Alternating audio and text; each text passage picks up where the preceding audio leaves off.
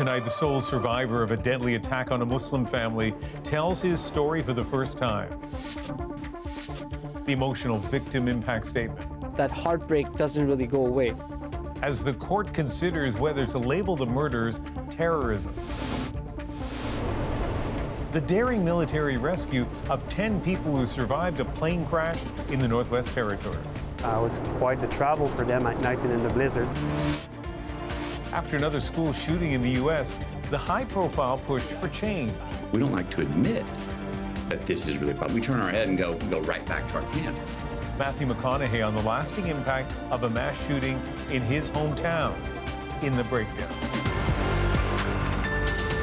This is The National with Ian Hennemanson.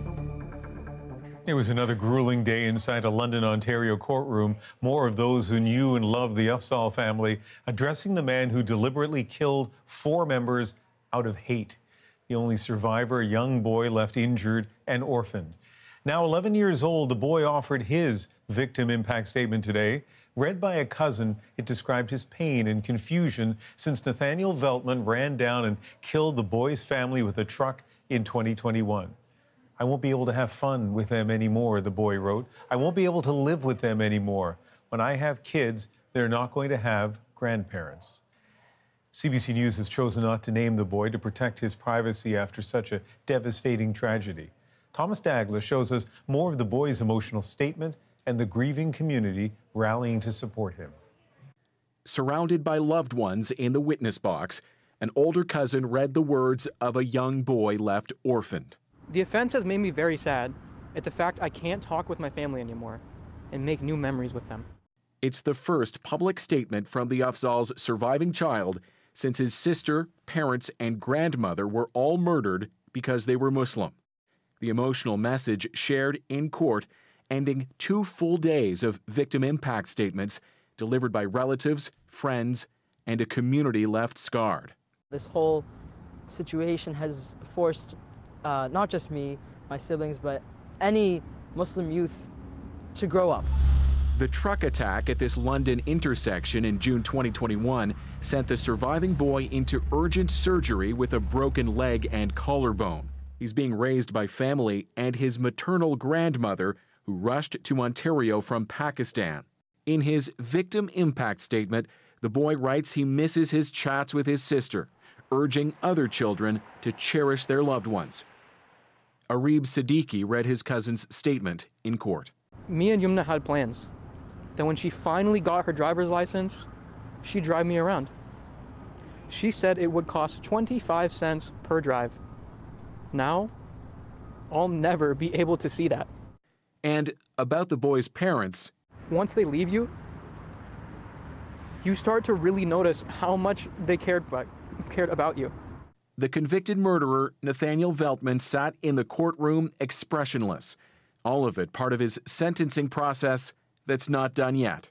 We're going to hope to persuade the judges this was not an act of terrorism, that it was an act that was predicated on his mental deficits. At the Islamic school in London, a part of Yumna Afzaal lives on. The mural she painted urging students to shoot for the moon. Art her young brother considers a fitting memorial. Thomas, so much pain in those victim impact statements, and all of that may factor in one of the issues the judge is considering. Yeah, she still has to determine whether this attack amounted to the legal definition of terrorism. And according to the criminal code here, part of that definition is an act carried out to intimidate a segment of the public. Now, what stands out to me from the past 2 days is just that, the fear that the Muslim community and loved ones described feeling while just crossing the road or simply living in Canada ever since that truck attack. So the judge is going to take all that into account on top of further arguments presented later this month, Ian. Thomas Dagla in Toronto. A military rescue crew is telling their story tonight of parachuting into the site of a plane crash in the Northwest Territories. The passengers were construction workers headed to a job site. Juanita Taylor reports on the dire conditions rescuers found them in. In blizzard-like conditions and complete darkness, with just flares lighting the way, 3 military search and rescue technicians parachuted out of a Hercules airplane. On the ground below, 10 people who survived a plane crash in a remote part of the Northwest Territories. In the wreckage, we found 4 patients, 2 unable to move. Recounting the difficult rescue, Sergeant Vincent C. Benoit says the other 6 were sheltering in a tent, exposed to frigid winds, and trying to stay warm. We had some initial information on the condition of the passengers on board the aircraft, enough to make some decisions based off that. We had the location, we had the description of the airplane, and we knew what other assets were going to be available in the area as well. The Air Tindy plane, a twin otter like this, was attempting to land on a lake using skis. It went down 300 kilometers northeast of Yellowknife on December 27, just 16 kilometers from the Diavik diamond mine. An emergency response team was able to head in from there too on snowmobile to bring medical and survival equipment. There is a team of 4 members of the mine that came and were able to make their way to the scene. It was quite the travel for them at night and in the blizzard. Really hard worker, tough people, and they were a huge assistance to me. High winds hampered the rescue, forcing the Hercules to circle for nearly 2 hours. It's a little more challenging to fly the whole procedure when the winds are high. But again, we just take the things that we do in training and adapt them to the conditions of the day to be able to safely do it. After nearly a full day, the crash victims were eventually able to be picked up and flown to Yellowknife for treatment.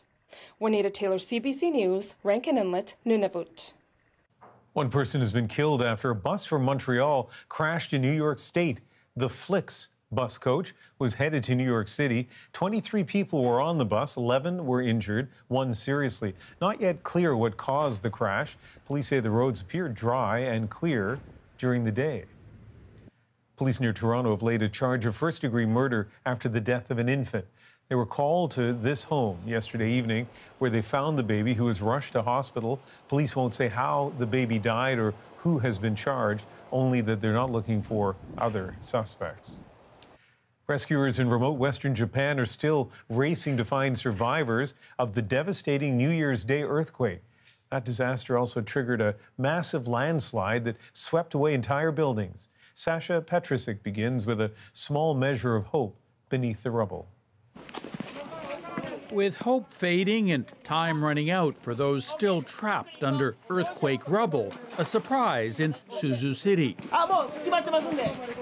One elderly woman pulled from her home alive. Another discovery next door, an elderly man bruised and confused, but conscious. Unlikely survivors after 4 days without help in a disaster zone. Noto Peninsula was devastated by the 7.6 magnitude earthquake on New Year's Day, triggering fires. And then the tsunami wave came from the bay, he says, and through the streets. Thousands of searchers have been at work ever since, risking their own lives as aftershocks threaten to crash what hasn't already been flattened. Ominous landslides reshape coasts and valleys. Hurry, they yell on the day of the quake. It's crumbling, as this one tears through a neighborhood in Wajima City, sweeping away houses and roads. It's a huge challenge, says Japan's Prime Minister Fumio Kishida. We have received offers of help from around the world, he says, including from Canada, but they've been turned down because of complicated logistics. Washington and Tokyo are discussing some assistance from U.S. troops based in Japan, as some 30,000 people are now homeless and running short of food and water, salvaging what they can from the rubble. What's my biggest worry, he says, whether people will ever be able to return. Sasha Petrusik, CBC News, Toronto. On the eve of the 3rd anniversary of the January 6th riots at the Capitol, U.S. President Joe Biden hit the campaign trail, pointing to that moment as a clear reason for re-election. As Paul Hunter shows us, Biden is framing this election as a choice for or against democracy. Joe Biden's message to Americans was blunt. At stake in the coming presidential election, democracy, American democracy. And it's what the 2024 election is all about. He promised in this much hyped speech, effectively kicking off his re-election campaign this year, Biden forcefully took on his presumed Republican challenger. The choice is clear. Donald Trump's campaign is about him, not America, not you. He's willing to sacrifice our democracy, put himself in power. He calls those who oppose him vermin. He talks about the blood of America as being poisoned, echoing the same exact language used in Nazi Germany. USA! Throughout the speech, Biden referenced the January 6th riots 3 years ago. As Trump pushed to overturn the 2020 election results, then did nothing to stop this. It was among the worst derelictions of duty by a president in American history. But Biden is struggling in the polls, and Trump knows it. This guy Biden is the worst we've ever had, the worst. Using Biden's own narrative against Biden. Welcomed by countless supporters.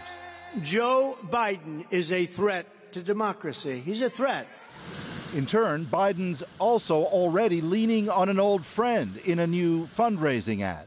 Our democracy depends on you. It really does, folks. That's no joke. Will it resonate? We need you. Biden's inherent message to voters is, in a sense, an even bigger question. We all know who Donald Trump is. The question we have to answer is, who are we? That's what's at stake. Who are we? Will that resonate? Will that draw enough voters to Joe Biden? The straight-up suggestion from Biden is that it has to. Paul Hunter, CBC News, Washington. The U.S. Supreme Court will also have a major role in the upcoming election. It announced today the justices will review Colorado's unprecedented decision to remove Donald Trump from the 2024 ballot. The court will hear arguments next month to consider whether Trump could be barred from federal office over his role in the January 6th riot and whether that ruling will apply nationwide. Both Colorado and Maine ruled Trump should be removed from the ballot. U.S. regulators have approved Florida's plan to import cheaper drugs from Canada, but that decision has revived fears in this country of a potential shortage. Katie Nicholson on what this could mean for Canada's supply. These bottles of drugs jostling through a Mississauga factory are destined for Canadian medicine cabinets, but not if some states have their way. If it goes ahead, then we should be worried. The U.S. Federal Drug Administration has agreed to let Florida import bulk quantities of Canadian generic drugs, in particular ones used to treat diabetes, HIV/AIDS, and mental health. We already see shortages of 10 to 15% of drugs here in this country on an annual basis, and large-scale importation from Canada to Florida is just going to make that worse. But in order for Florida to start placing massive orders, it has to clear a number of hurdles, including pushback from home. In a statement, the Pharmaceutical Research and Manufacturers of America called the FDA's decision reckless and said it poses a serious danger to public health and said it is considering all options. Florida will also have to prove imported drugs are safe and effective and relabel them to FDA specifications, which can be costly. Despite that, at least 8 other states are waiting for similar FDA approvals. But people on this side of the border shouldn't panic just yet, says the Canadian Pharmacists Association. Don't do anything differently. You don't need to go to your pharmacy and stock up or refill. Now that in itself could cause a shortage, so we certainly don't want to encourage people to do that. Canada's Minister of Health also saying in a statement it will take all necessary measures to protect the drug supply. So, Katie, what are those measures? The Canadian Pharmacists Association basically broke it down this way. They said, first of all, a state has to find a Canadian manufacturer that's willing to produce supply for them. And then they have to go through Health Canada. They have to make assurances that any export won't threaten the Canadian supply. They even have to produce records. And they tell us that the rules are robust, but they always have to be on the lookout for loopholes. And you can bet that states are going to be looking for those. After all, the cost of drugs in the U.S. sometimes 2 to 3 times what it is here in Canada. Katie Nicholson reporting from Toronto tonight. New jobs numbers from Statistics Canada show the unemployment rate remains unchanged. It was 5.8% in December, the same as November. The report did show some job growth in healthcare and technical services, but it's being offset by losses in manufacturing and retail. More than 20,000 retail jobs were lost last month. So the job market is slowing, and recent reports show the housing market is too. Real estate forecasts predict the first part of the year could see that trend continue, though, as Nisha Patel explains, not everywhere. In Ontario, this winter has been cool, the housing market downright chilly. You're seeing properties sit, 30 days. This real estate agent says faced with high home prices and high mortgage rates, buyers have been holding back. What a buyer is willing to offer on a property and what a seller is expecting, there's a gap that needs to be bridged. Toronto just saw its worst year for home sales in more than 2 decades, according to the Real Estate Board. Vancouver sales also slipped significantly. As for 2024, it's not like it'll feel like a gangbusters year from a sales perspective. Average national home prices could fall more than 8% in the early part of this year, weighed down by the 2 biggest housing markets. That's according to a forecast from TD Bank.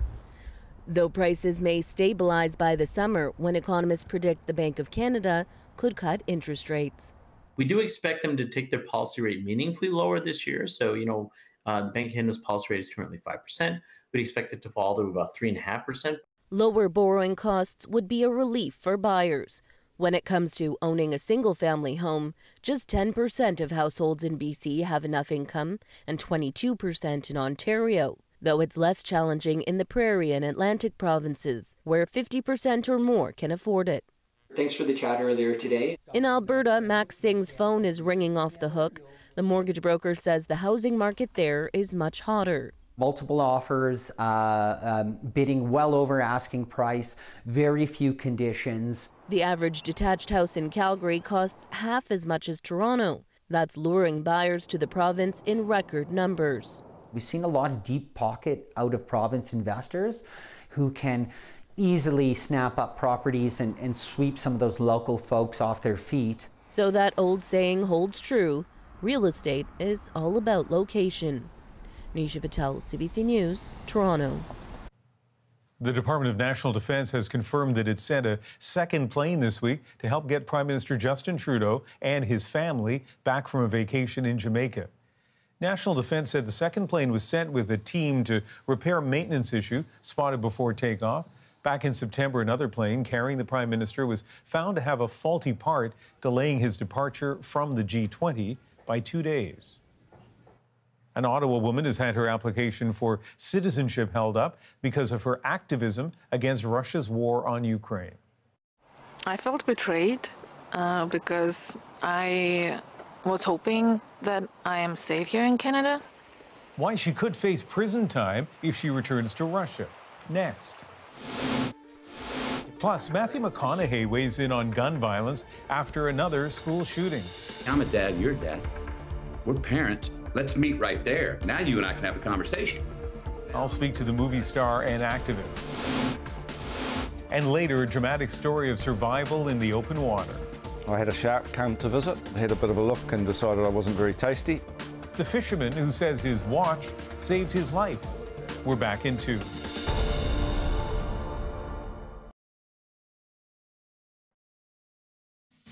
Sorry, officers, are you able to just tell us what you...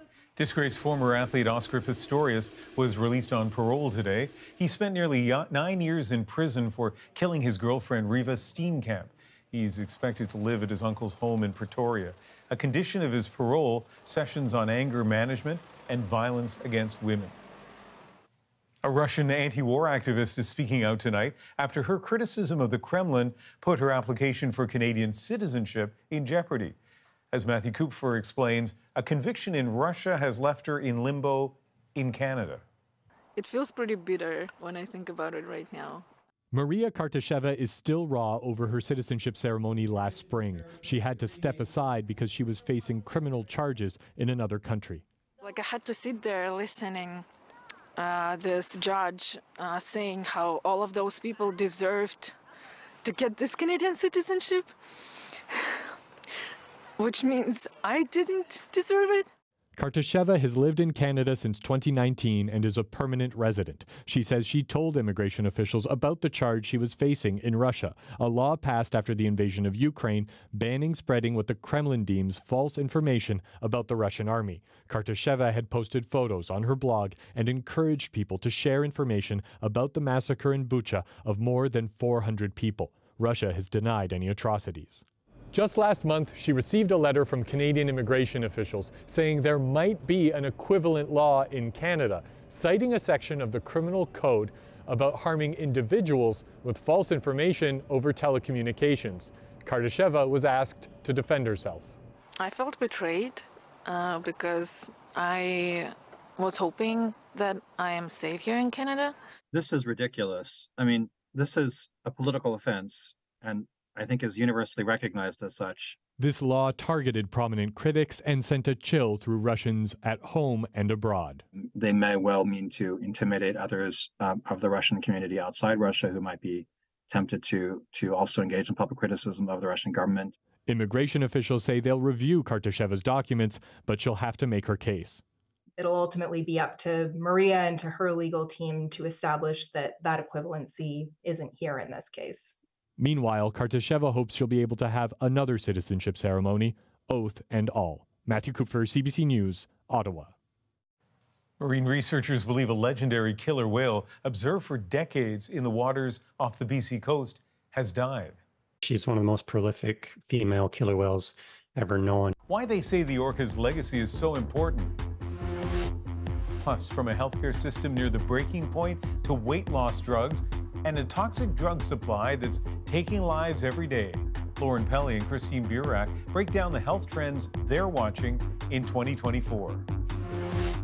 Plus, in the wake of another U.S. school shooting, a Hollywood star talks about his work to prevent gun violence. I think values are where we come together. My interview with Matthew McConaughey. The National breaks down the stories shaping our world. Next.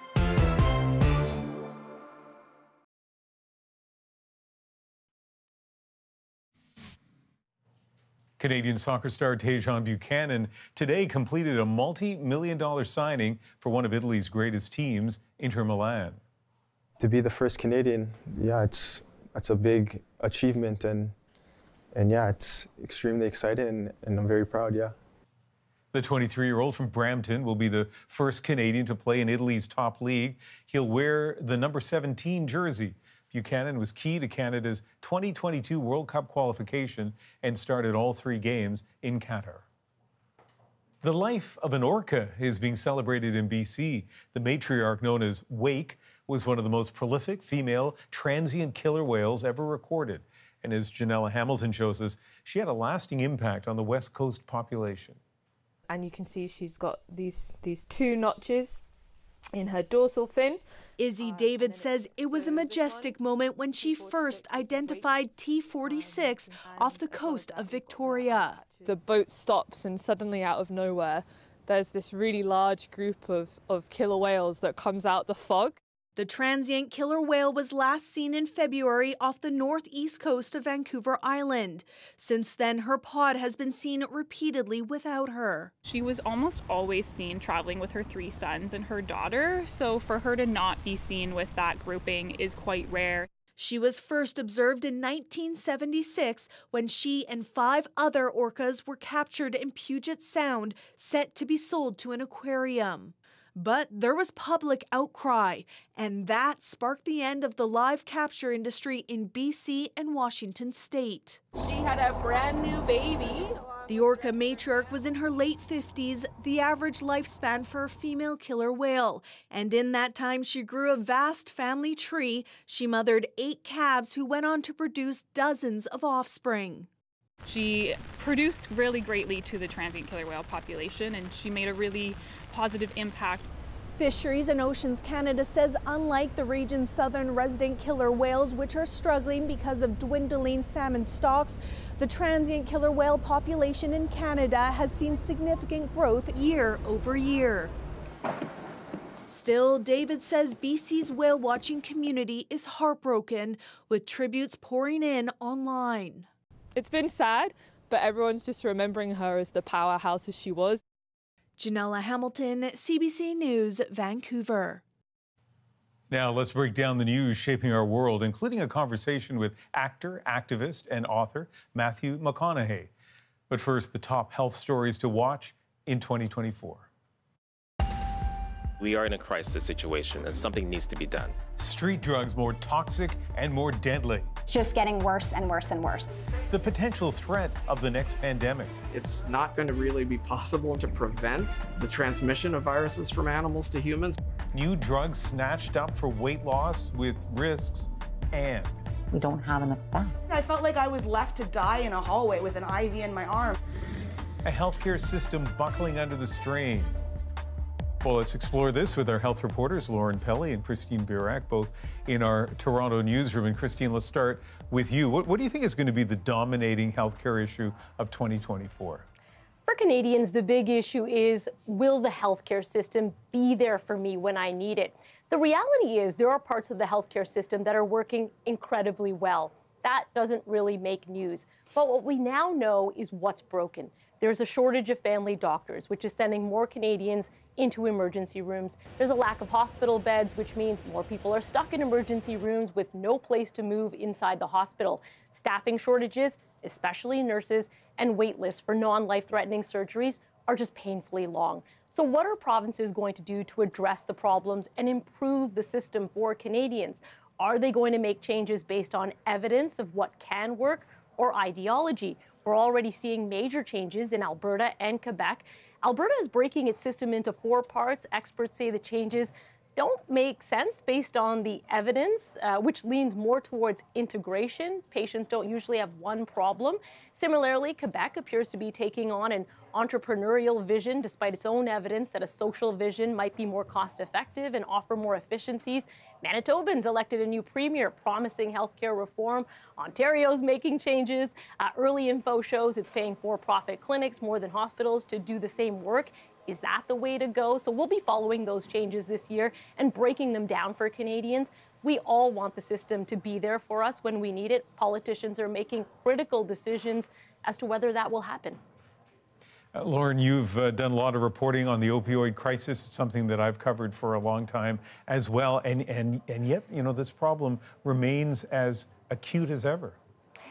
Ian, I think it's getting worse, and a lot of people now refer to it as a toxic drug crisis. It's gone beyond just opioids. The situation is worsening all the time, and I think what really says it all is a headline-making story that's happening as we speak. A 15-year-old boy in Montreal died in December.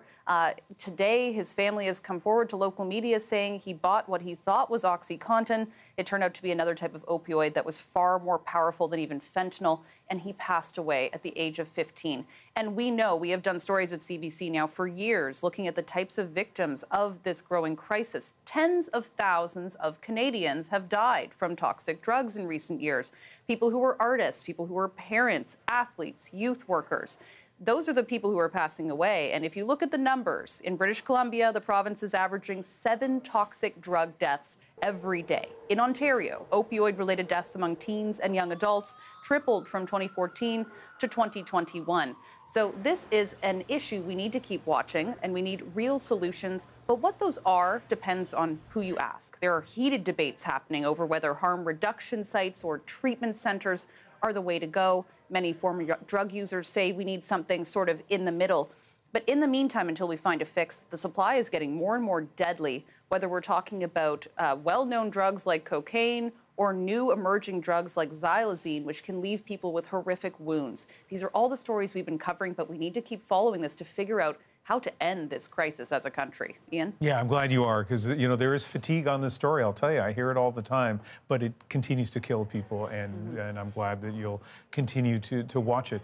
Christine, we are seeing a lot of coverage and ads about weight loss drugs like Ozempic and Rybelsus. What do you see the trend in terms of those two drugs in the new year? I think the trend will continue in the same direction. The ads aren't going away, even though there's a shortage of the drugs. And Health Canada is telling doctors and pharmacists to ration the supply. No new prescriptions unless absolutely necessary. But the reality is the companies want to maintain this demand. They're ramping up production. They say the shortages should ease sometime next month. While there are positive aspects to these drugs for sure, there are so many people taking them that we're also going to see negative side effects as well. Rare, but when you have millions of people on a drug, they become far more prevalent. We've started seeing gastrointestinal issues, suicidal ideation, and other side effects. I think we'll get more data from more studies in the coming year that'll shine light on the future of these drugs. They're not a one and done. People who use them need to take them for the rest of their lives, and the data will keep coming in. Every drug has risks. Is the risk-benefit analysis worth it? Do the risks outweigh the benefit? And as we get more data, the equation can shift. Either way, this new class of drugs will keep making news this year for sure. We haven't even mentioned COVID here, but Lauren, in our last minute, you're looking at the risk of animal pathogens jumping to us. Sounds, of course, terrifying. How concerned should we be? Well, let's talk about COVID for a quick second. We are in year 4 of this pandemic, right? This is an illness that is still affecting so many Canadians. There's thousands of people in hospitals who are positive for this virus. And a lot of people have referred to this as a starter pandemic. Imagine if this virus had been more deadly. Imagine if it was even more contagious. So there are scientists around the world who are tracking all these different types of viral threats that emerge from animal reservoirs. They can come out of different countries. You don't always know where it's going to hit. And finding them is a bit like a needle in a haystack. But even in recent years, we've seen everything from bird flu to Mpox spread around the world, affecting new populations and new regions. So if we don't want something like COVID to happen again, we need to keep an eye on what threat could be coming next. Look, our Health Bureau has done such fantastic work, in a large part thanks to the two of you. So I appreciate you speaking with us tonight. You're welcome. Thank you. Since the devastating school shooting in his hometown of Uvalde, Texas, Matthew McConaughey has been trying to bridge the American divide over gun violence. It takes a lot of courage to listen to another side. Why he's still hopeful progress can be made. My interview with the actor next.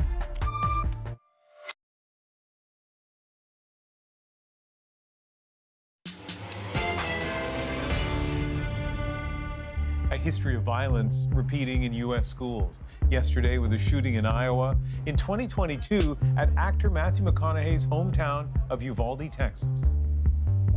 How about that? It made him a voice for reforming gun laws. How can the loss of these lives matter? Now as an author, he's bringing a message to kids as well. My conversation with McConaughey touched on his message and his confidence that despite strongly held conflicting views in the U.S., change is possible. Matthew McConaughey, thank you very much for joining us. My pleasure, Ian. Good to be here.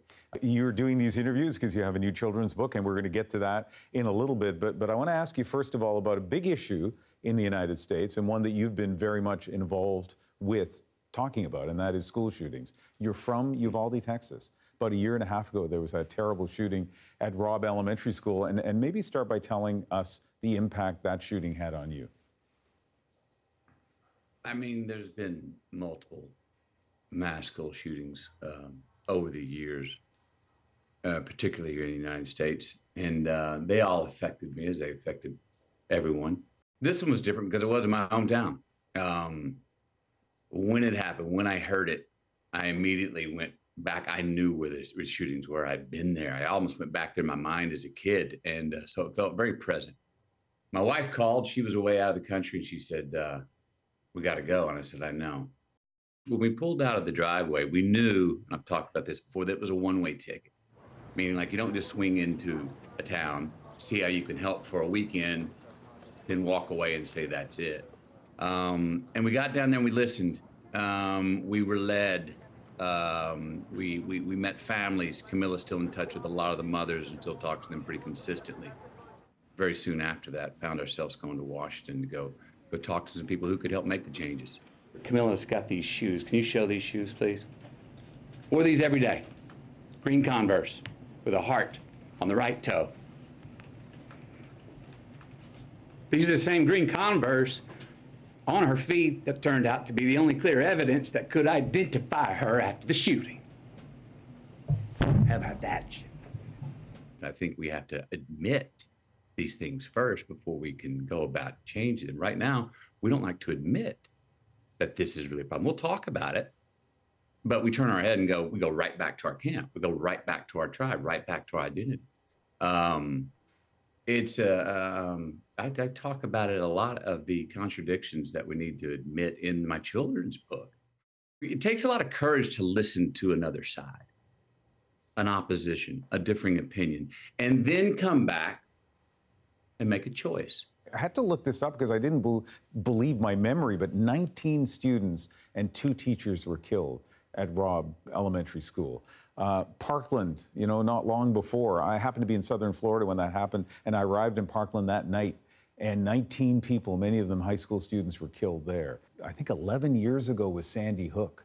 22 people, elementary school kids were killed there. And every time, and the same thing with Uvalde, it's like, thoughts and prayers, changes need to be made, never going to happen again, but mass shootings keep happening. That's got to be frustrating for you. I think it's frustrating for everybody. We have not found the answer, and we obviously can do better, and we have not found the solution. Nor is there going to be one-size-fits-all solution. On June 25th, 2022, the Bipartisan Safer Communities Act was signed into law following the Robb Elementary School tragedy in my hometown of Uvalde, Texas. Camilla and I just started this Green Lights Grant Initiative to help these school districts fill out a grant that gives them a really good chance of getting awarded this federal grant money, this first law that was passed in the United States in 28 years, to give grant money to safety in schools. Is that a solution? No. Is it a step forward? Yes.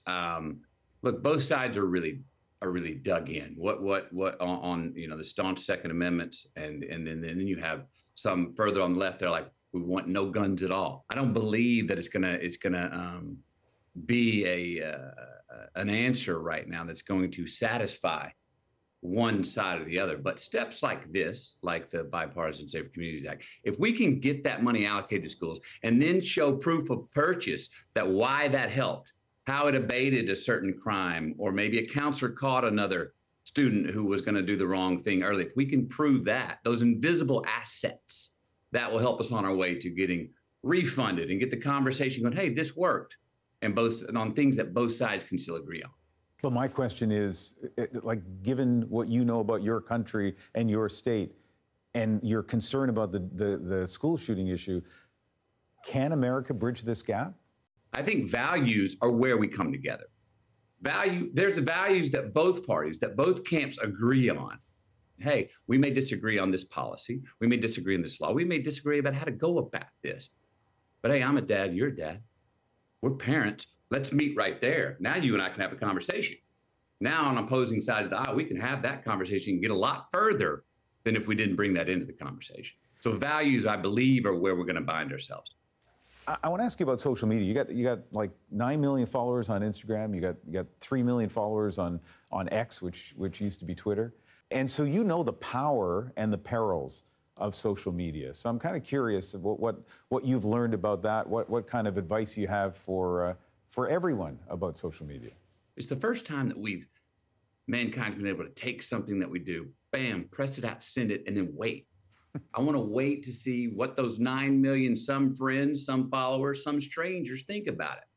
And most of them don't know me personally, but what their response to what I put out, if I let it, will affect my day. We have to admit that.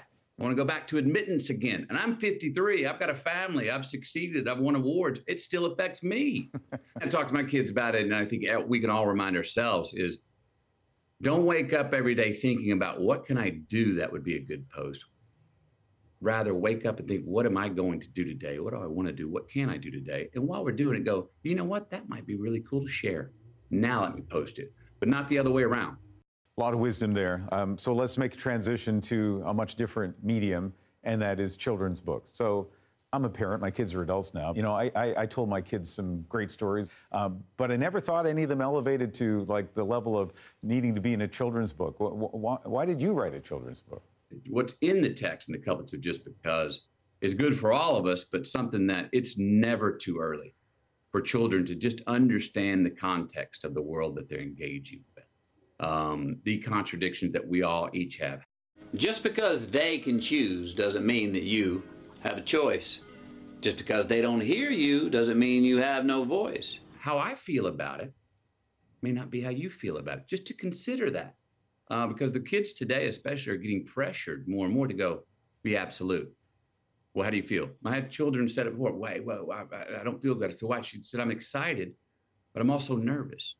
And they thought those were dueling emotions. They felt like they couldn't have those two at once. I said, no, not only can you have those two at once, that's good too to have. And you will have those frequently through life. Actor, advocate, author, pretty impressive life. Matthew, thank you very much for speaking with us. Thank you very much. I enjoyed it. Thank you for the question. So our next interview here is with Rick Mercer. We confronted the quick-thinking comedian and satirist with some viewer questions and a strict 2-minute time limit. This terrifies me, by the way. Yeah, okay. 8 and 2 terrifies me. Okay, all right. Well, you know what? All the more reason to do it. Are you all set? Okay. What person impressed you the most on the Rick Mercer Report? Rick Hansen.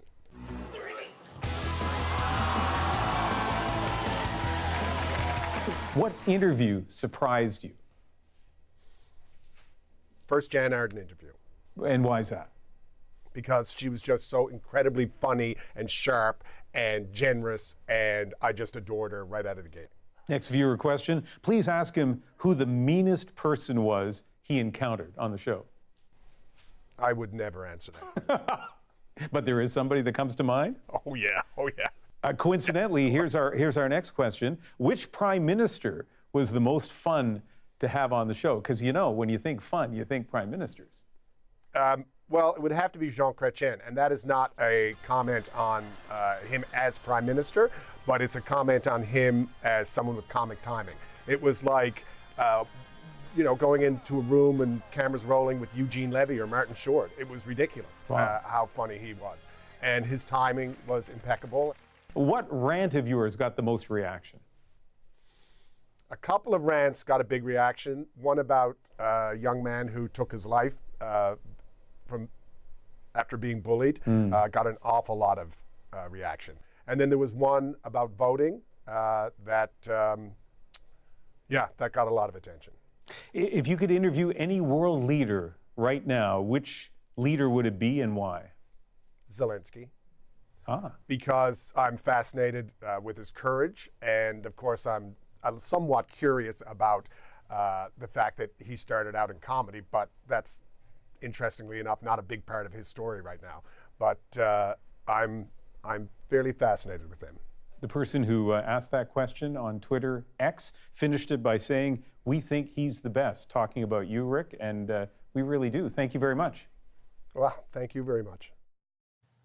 So our full feature interview with Rick Mercer is coming up on Sunday. Up next, though, a story of survival after treading water for more than 23 hours.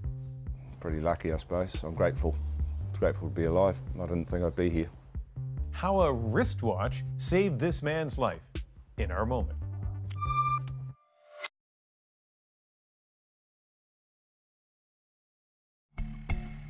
Will Franzen says he is so lucky to be alive after being pulled overboard by a marlin while out fishing off the coast of New Zealand. With no life jacket and his boat drifting out of reach, he survived by treading water for more than 23 hours before his wristwatch and some quick thinking saved his life. This survival story is our moment. Pretty lucky, I suppose. I'm grateful. Grateful to be alive. I didn't think I'd be here. The fish lurched and instantly I just rolled into the water and tried to swim to the boat.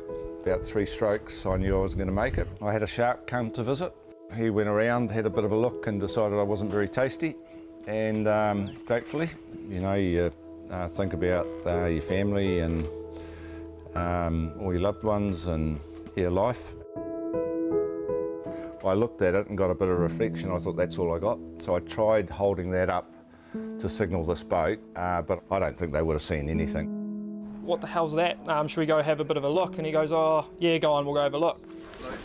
You look a bit better than we last saw you. Thank you. Will you go out again? Oh, hell yeah, I'd be out this afternoon if they let me, but the boys are out fishing now. I cannot imagine what it would be like to tread water for like half an hour, much less 23 hours. Rescuers said that he was incredibly cold, incredibly pale when they got to him. He is still looking for his boat, and he says he's going to install rails on it if he ever does get it. That is the National for January the 5th. Join me Sunday for Cross Country Checkup on CBC Radio and CBC News Network, and later that night, back here for the National. Have a great Saturday.